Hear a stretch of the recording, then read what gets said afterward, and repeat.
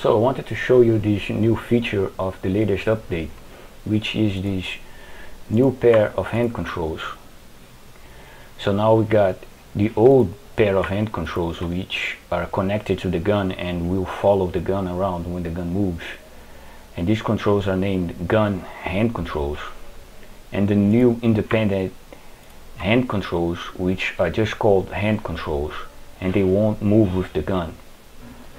And to set which control is active at any given moment, we have these new items which are called use gun hand controls.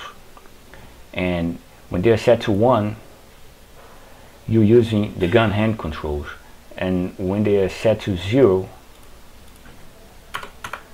you're using the new independent hand controls. So let me show you an example.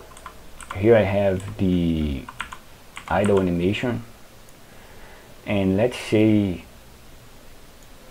I want to move my left hand away from the gun, like so, keyframe it, and now if I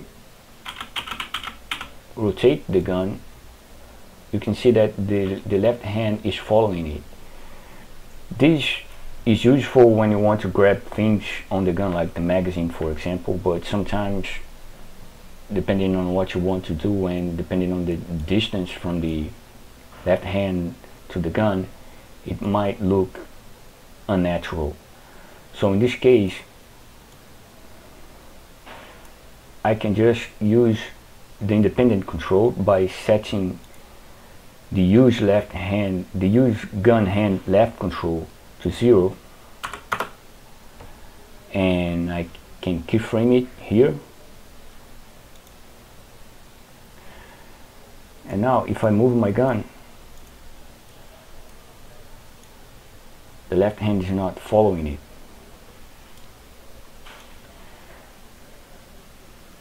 If I want to move the left hand back to the gun, I can just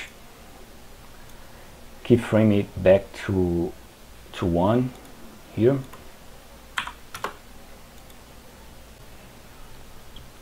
Also, if you don't want to set them on this field here, you can grab them on the viewport and move them up or down. So up is 1 and down is 0, and all the in-betweens you can keyframe it if you want. And you can do the same thing for the right hand, up and down, or somewhere in the middle. And you can see that the gun stays in the same place because now I attached the gun to the IK hand R bone instead of to the hand R bone. But that's just in Unreal Engine 5 versions. In Unreal Engine 4 versions of the asset, you still have the independent controls, but the gun is always attached to the hand R bone. And that's because in Unreal Engine 4, control rig is it's a bit glitchy when you try to animate the IK hand bone. So it's better to attach the gun to the hand R bone if you want to use control rig in Unreal Engine 4.